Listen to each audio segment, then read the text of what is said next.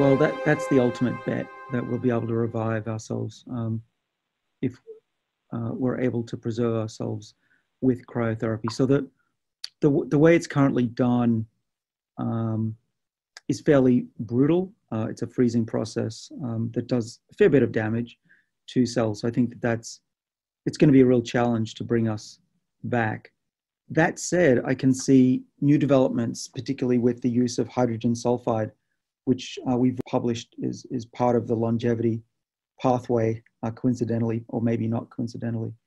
But yeah, I think these advances will allow us to be able to be revived from cold storage without even freezing, perhaps, go under for a few decades or maybe longer.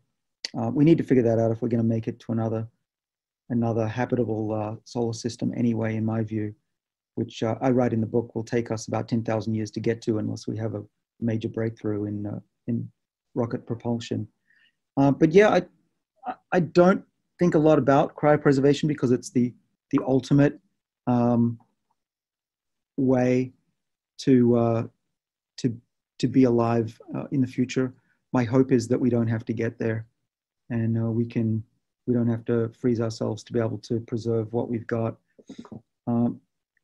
Just while I'm on the topic, our bodies are open systems, meaning that the entropy that occurs and the loss of epigenetic information, that should be reversible as long as there's a backup copy. We can take in energy as long as there's some energy in the universe, and there's plenty of energy in the universe for the foreseeable future.